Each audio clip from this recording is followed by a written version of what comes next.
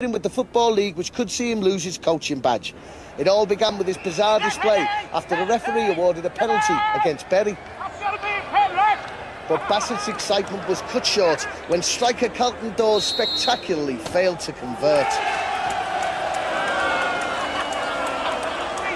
And the shit hit the fan quite literally last Saturday when Bassett went ballistic at Carlisle United. It was left to the man himself to explain his actions in pure Cantonese. When the goose flies home in winter, the badgers often gather at the back of the tractor. Bassett's Football League